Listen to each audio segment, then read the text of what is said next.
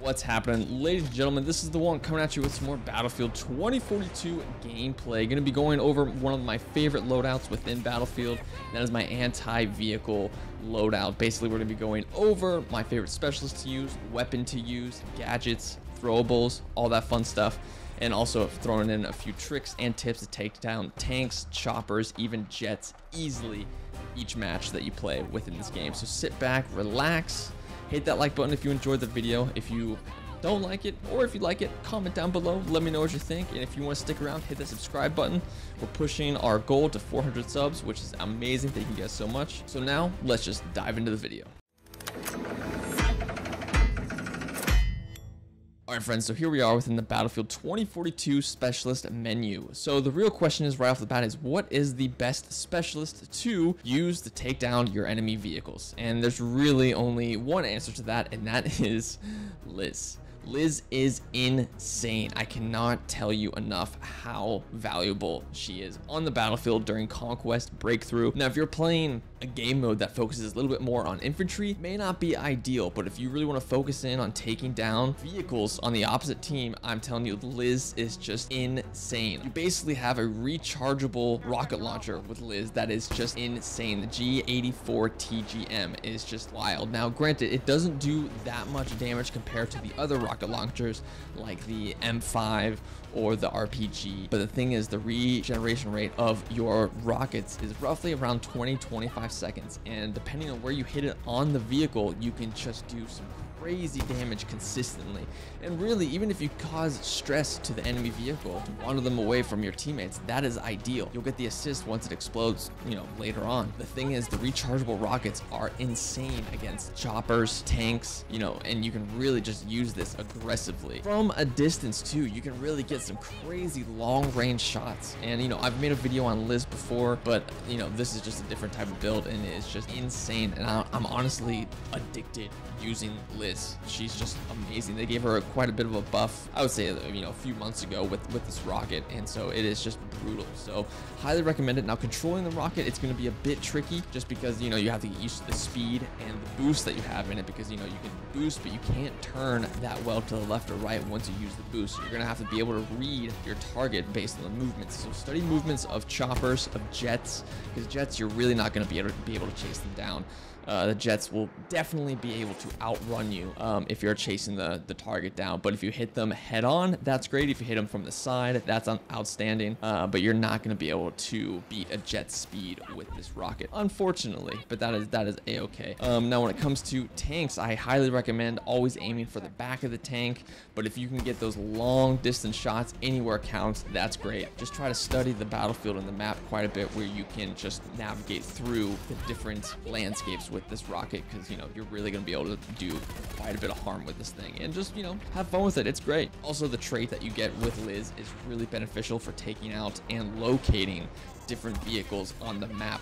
Basically, Armor Hunter reveal nearby enemy vehicles that are damaged or hacked when the G85 TGM is equipped. So whenever you have the rocket launcher out, you're going to be able to see enemy vehicles through the map.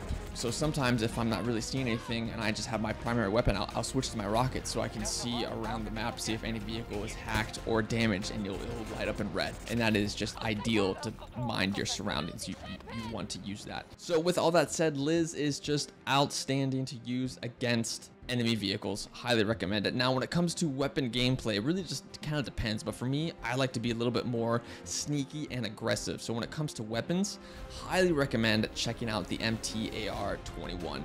This weapon was a vault weapon, wasn't too great, but ever since the attachments got released recently, you can really just put a ton of damage out quickly with this thing. So we'll go over the attachments real quick. So basically, I use the 6KU suppressor. The 6KU suppressor is great. Basically, it just keeps you off the minimap, but it doesn't really harm that much of your firepower and your other stats like accuracy, range, handling, fire rate. It doesn't really harm that much. It keeps that at a steady pace, which is great. So, you can stay silent. You can stay off the radar, which is important, because if you want to focus on taking down vehicles like tanks, tanks, jeeps, you're going to be able to, you know, want to get up close to them using your C5, which we'll get to in a second. Staying silent is just super important, surprisingly, for this build, because you're going to want that mobility to move up close to your enemy and place some C5 down, or even, you know, get a close range rocket hit in. So highly recommend using a suppressor. Up top here, we have the Fusion Hollow, enhances target visibility. This is probably one of the best scopes because you're going to be doing a lot of close quarter firing with this weapon. You know, it's really excellent to close to mid-range. Long distance shots, kind of a hard time with it, but you can still make them count. You know, you can still get those range shots, but you want to do a burst. Do not go full auto with your range shots. It's just a mess. And then up top here, once you unlock the thermal scope, highly recommended as well. It's the same distance of scope for with the Fusion Hollow, but if you want thermal, totally can. Kind of depends on what map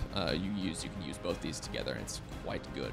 Down here, we have the standard issue extended, so you'll be able to extend the capacity of your magazine to 40, which is massive. You know, keep these both equipped.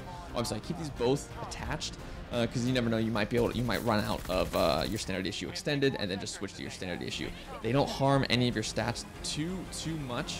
Your handling will be taken down just a tiny bit with the extended mag, but that's fine because the extra 10 rounds is just worth it, I promise you. Down here, we have the LWG grip. Basically, just increases your accuracy while moving, and you want that because you're going to be moving a ton with this build, especially if you want to get up close and personal with those tanks. You want to always be moving with this build, so increased accuracy while moving is just important. And if you also, you know, want to increase your hip fire accuracy, recommend using the LS1 laser sight. Basically, it just increases your hip fire, which is good for those close quarter combat situations like in Reclaimed.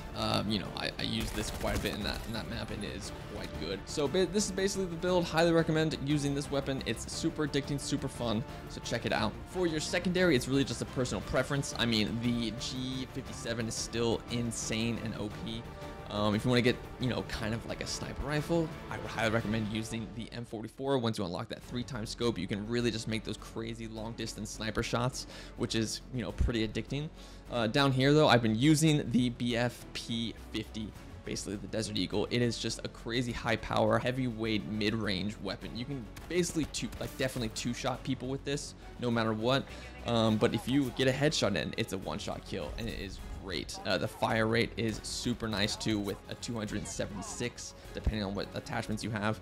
So highly recommend this. You know, get the attachments unlocked, and you can really do, you know, a pretty intense, heavy, aggressive damage quickly with this weapon. So one of the most important gadgets that you can use with this build is the C5. Now, obviously, with the rockets here, you can't use them because we're going to be Liz, so you can't use the other rocket launcher since you have the regenerating one. But so you basically have a choice between the C5 explosive and the anti-tank mines. Now, the C5 is just ideal, personally. I am addicted to these because you're always going to be overrun in Battlefield. If it's, you know, infantry, if it's going to be tanks, jeeps, whipping out that C5 quickly is just huge. You know, you're going to be pretty much fully silenced, so you're never going to be on the radar that much unless if you fire your rocket or your secondary. So you can easily sneak up on tanks and just deploy your C5 on them and take them out.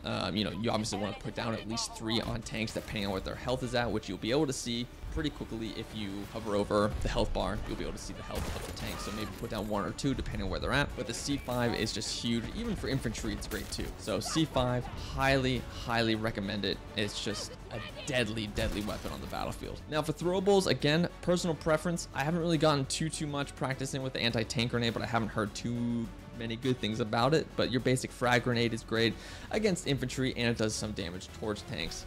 But, you know, you could use smoke. Smoke is also good too because you'll be in cover and you'll be able to run up and place C5 on your enemy tanks and take them out. So I highly recommend using smoke or grenades. It's really up to you. I like to use the grenades because I just enjoy them quite a bit. All right, friends, that about wraps up the video for today. Thank you so much for watching. If you made it this far, I really appreciate you guys. Hit that like button down below. Subscribe if you are new. And also let me know what you guys think of this video in the comments down below. I'll be streaming quite a bit more. We'll be releasing a schedule here soon. We'll be getting some Battlefield gameplay and more FPS gameplay on the way. So take it easy, guys. I'll see you guys on the battlefield. This is Thewunk, signing out.